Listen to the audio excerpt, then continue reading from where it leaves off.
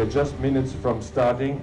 As you know, this morning our Porsche drive will make its way down to Atlanta's High Museum of Art. And having viewed this exhibition, I tell you, this is absolutely terrific.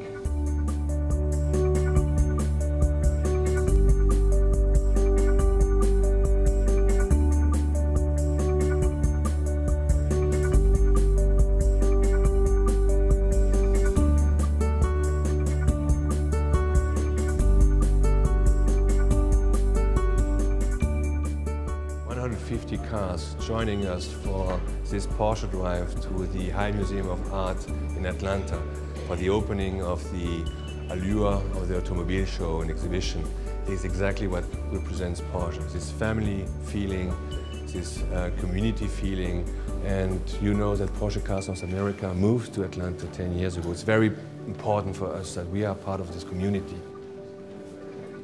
The Type 64 represents all the major and the most important Porsche DNA that are still valid for today's Porsche cars. So even the Panamera has the same design elements as this Type 64.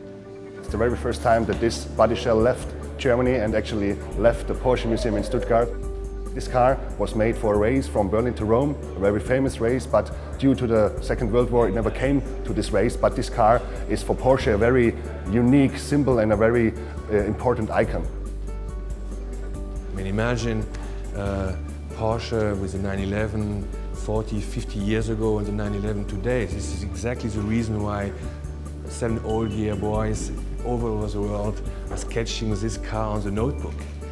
You discover this car when you were very little and you keep this dream all your life. And one day you come back and say, now it's the day I'd like to have a 911. This is the DNA of Porsche, the Allure.